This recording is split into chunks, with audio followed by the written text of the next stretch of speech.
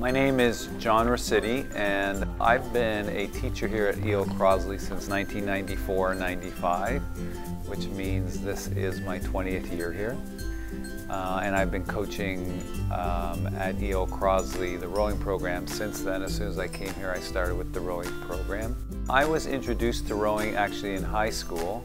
I was participating in a variety of different sports, primarily the basketball team at that time. And then the rowing coaches kept bugging me to come out for the rowing team. So after our basketball season was done, beginning of March, I went out and started training with the rowing team, and I enjoyed it. It was a fun team. It was a co-ed team, so it was a little different than basketball. And we did pretty well in our first year. Our first race, in those days they had novice races, so I was in a novice men's 4 and we won a bronze medal my first year. So anytime you have success, it usually motivates you to continue. Rowing, because it's an endurance sport, it's essentially a year-round sport. So Crossley works closely with the club rowing. So the high school season runs primarily from November 1st to the national championships, which are typically the end of May or beginning of June. And then the months outside of the high school season is the club season. So most of our high-achieving rowers row high school and club. So with those two combinations, typically what happens is a rower races in the spring for the school program here at Crossley in April and May. They get a little bit of downtime in June as they finish off their school year. Then towards the end of June, once they're done their school year, they kick up again and row and race in July and partway through August. Take a few weeks off in August. Then they participate in the fall club program in September and October. And then once that's done, November, December, January, February, March, they train indoors with the high school rowing program, and then as I mentioned, they race in April and May. So the actual training is, one of our primary training tools is the ergometer, which is essentially an indoor rowing machine. It's the closest thing that comes to mimicking indoor rowing.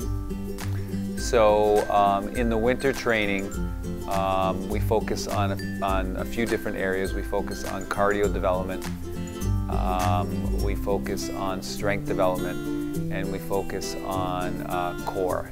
Is basically the three main areas.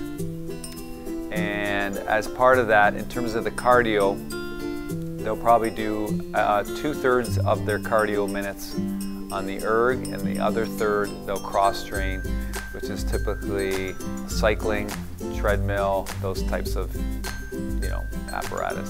And then in terms of strength training, of course, they're in the weight room lifting weights. And then with core workout, they do daily core for about 15-20 minutes, which is designed to develop and strengthen their midsection. The winters can be tough, right? Because it's a long time and what you're working towards is a number of months off. So I think one of the things that helps our athletes be motivated in the winter is there's some competitions in the winter. So there's a bit of an indoor ergometer competition circuit that comes up in February and March. So it gives them something to work towards. It gives them something to set goals. It gives them something to compare themselves to other athletes. On a little picture scale, I think there's the nice thing about training individually but collectively is there's friendships that develop. It is co-ed, so it's not an all guys team or all girls team, so there's a very social atmosphere to their training.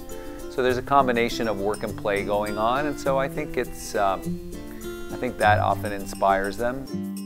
The older I get, the more I appreciate the lessons learned in this sport, and it's probably true of a lot of sports, where lessons are learned. I mean, I think the athletic field, whatever that sport is a great classroom, and there is a lot of realness to it that sometimes we don't get in the protected classroom that we teach day in, day out. So I'm always impressed by, and probably as I get older, even more impressed by the rowers, and not only the work, but the perseverance, the stick-to-itiveness. And I think, through all of that, there's a resiliency that comes with those skills.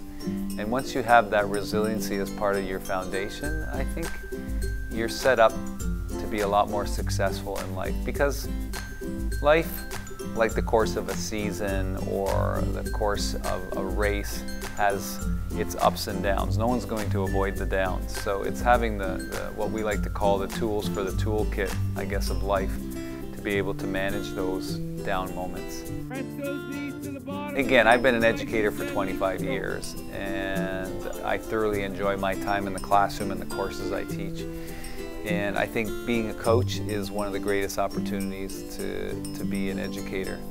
I talked a little earlier about how the athletic classroom is as much value as the academic classroom. And so as an educator, which I take great pride in, I get excited about my work in the classroom still, but I get very excited about my work on the athletic field or on the rowing course, because there's just so many incredible things that happen for young people, and it's just really inspiring to watch sort of humans evolve and develop in front of you. It's very, very fulfilling.